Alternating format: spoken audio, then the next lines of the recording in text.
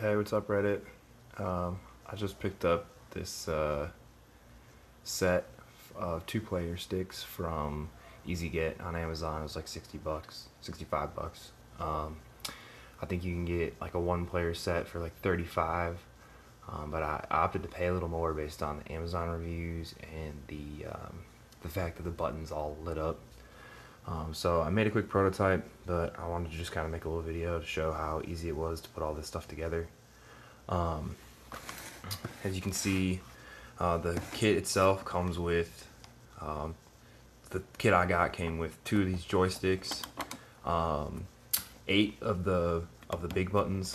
I have 2 of them set up on either side as like pinball style buttons, and then a smaller set of like start select buttons or one player start coin button, whatever you want to use. That's what I'm using it for right now. So to actually put the kit together is really simple. It comes with 2 of these guys, which I use the screw holes to mount them. The smaller buttons are they have like white rings, and the bigger ones have the black screw rings. But it's pretty simple. They connect the same way. 2 of these, again, 8 of these of each color. The harnessing is really sweet, actually. They have these nice little crimped ends on here, and they all actually have little pop locks, so if you want to take stuff back off later, you can move this little boot here and just push the little button and it'll slide right back off. So to connect it, I mean, it's real simple, like just a push of 4 of these little leads,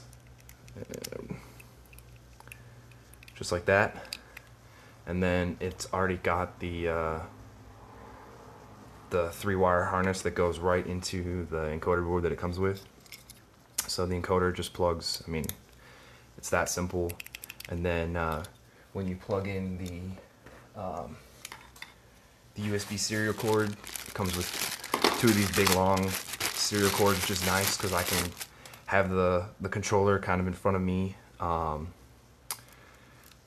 the couch, and it'll reach all the way to the TV. But when you plug in this guy, and you plug the other end in, as you can see, the LED starts working right away, and the button is pretty straightforward. The controller, the joystick controller, is really easy too. The only thing that's confusing about it is it has 2 5-pin slots. This one's actually a 5-pin USB. This is the one that the analog stick goes in. But once that's in, there's a little ring so you can put on, so you don't have to look at the controls once you like mount it in the wood, and then the ball just screws on. If I can screw it, there we go. And then there's like a little flathead on the back. You just hold that. You can tighten the ball so that it doesn't unscrew while you're playing. That said, the encoder board that it comes with is 12 buttons plus a bunch of, you can use just 2-pin buttons instead of the 3, which are for like the LED. They have a second signal on there, but a full hot line, and then ground. These are just high-low, and you can do things. It has like, what is this, auto, clear, turbo mode, so you can have some reset buttons if you want them. I'm not using them currently, but it's pretty easy.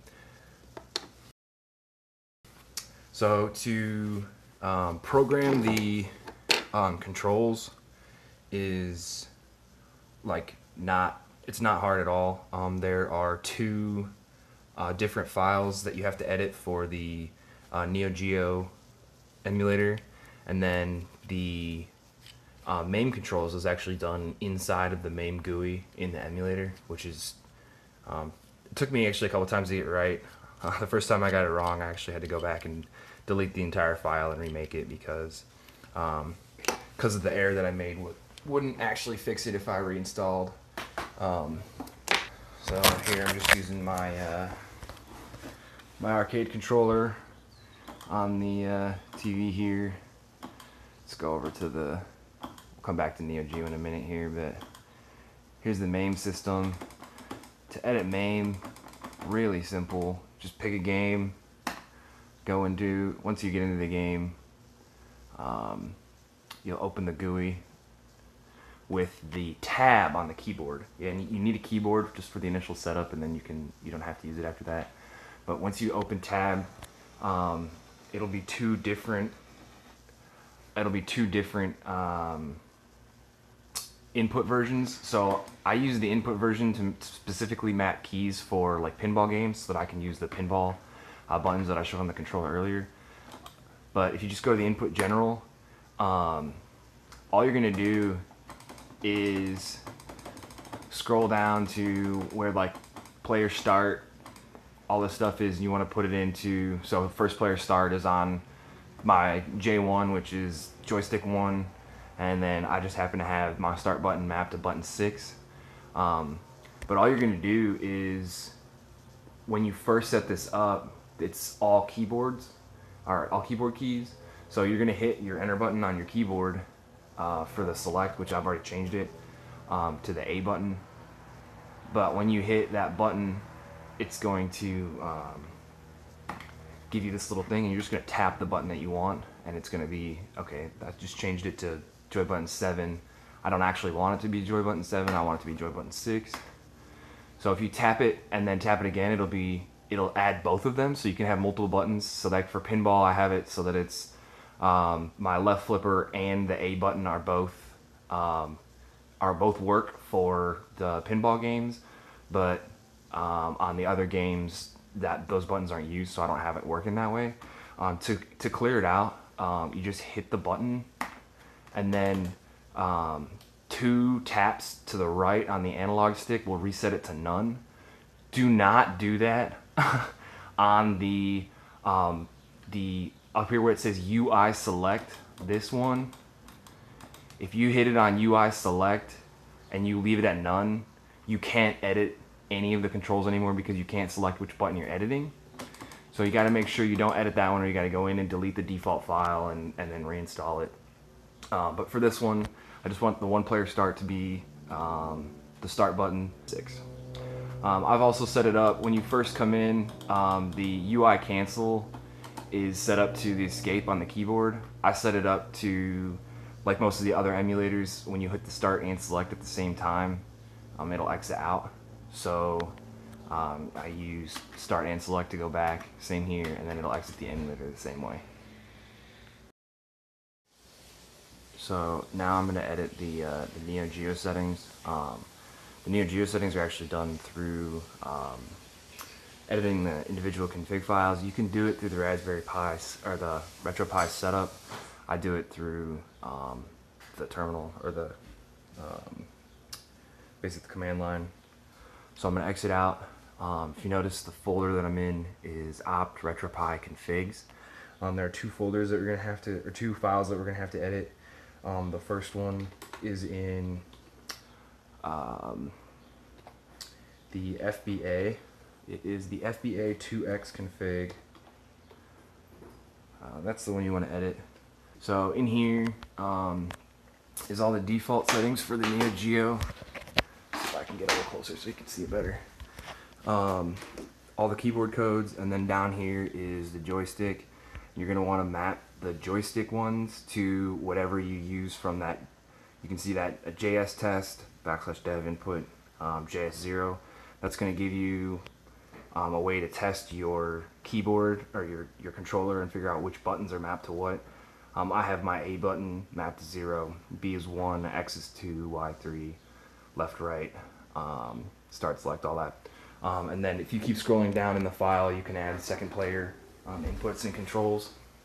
So you got to go in and do that map. It's very important for the FBA emulator, either if you're using FBA Next or the FB Alpha emulator as your default. And the other file you need to edit is in the NeoGeo folder.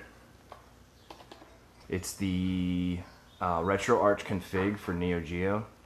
So up here, this is the other edit that you make, including all of your input player 1, B button, Y button, A button, X button, L and R. And again, this is the same off of the user map that you get from that jstest that I just showed you. And again, for player 2, since I'm making 2 of the controllers with the same button layout, it's just going to use it's going to use the JS1 instead of JS0 for my second player controller. So editing those 2 files will get the NeoGeo controls right. I edited it so that in NeoGeo the default is that the select button is the button to add coin, whereas in the MAME I actually had to go in through the GUI and there's a 1 coin button, and you just change that to either first player select or second player select, or if you add a coin button to your controller, you can just set it to be that coin or to be that button. But yeah, super simple setup. The encoders make it really easy, and the coding itself, like, there's not much to it. It's adding a few lines of code to some already existing configuration files and then editing some settings in one of the GUIs. I'm really happy with this. Quality seems, is actually better than I expected. I was expecting the buttons to be pretty bad and pretty cheap, but they're pretty responsive. The LEDs are good and bright. The buttons look good. I'm eventually gonna move it over from this cardboard box into an actual wooden one, but for right now, I mean, I was playing Double Dragon and some pinball games and whatnot all last night, so it's been really good and worked really well, and I'm really happy with it.